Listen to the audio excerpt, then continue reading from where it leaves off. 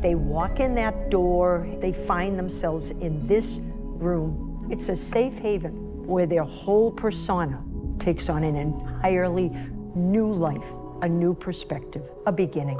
Chicka-baka, chicka-baka, whoop-ha!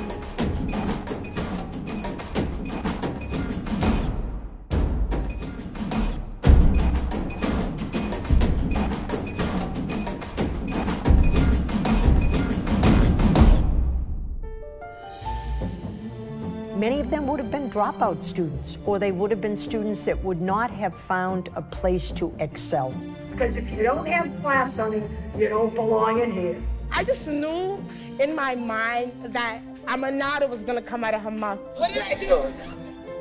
I need to know everybody's grades in 11, 12. You're benched. You're benched. A captain.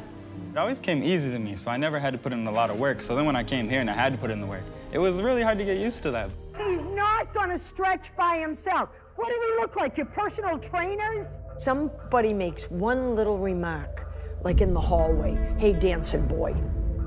He falls apart. You know, the bullying is just nonsense, and it's not something that I need to acknowledge. And so she taught me that.